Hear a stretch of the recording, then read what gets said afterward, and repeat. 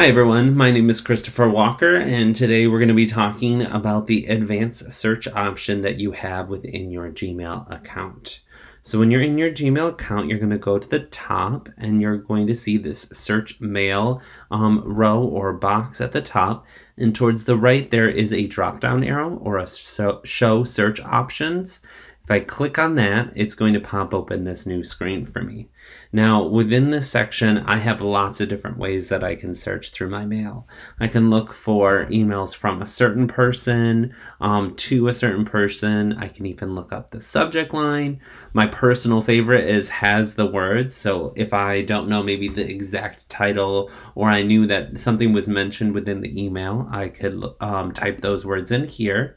I can also search for something that it doesn't have. I can look for the size if I knew it was maybe particularly big.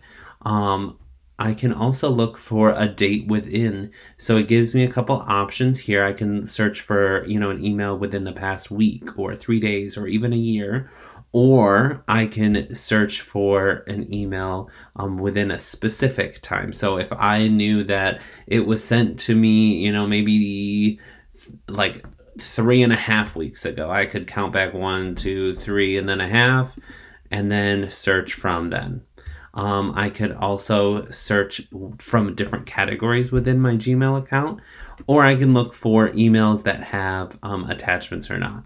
So once I fill one in, so maybe I want them all from this person, okay? I'm going to come down here and I'm going to click the blue search button, and what it's going to do is it's going to pop up all the emails that were from that person from within that amount of time. I hope you enjoyed this short tutorial on the advanced search option that you have within your Gmail account.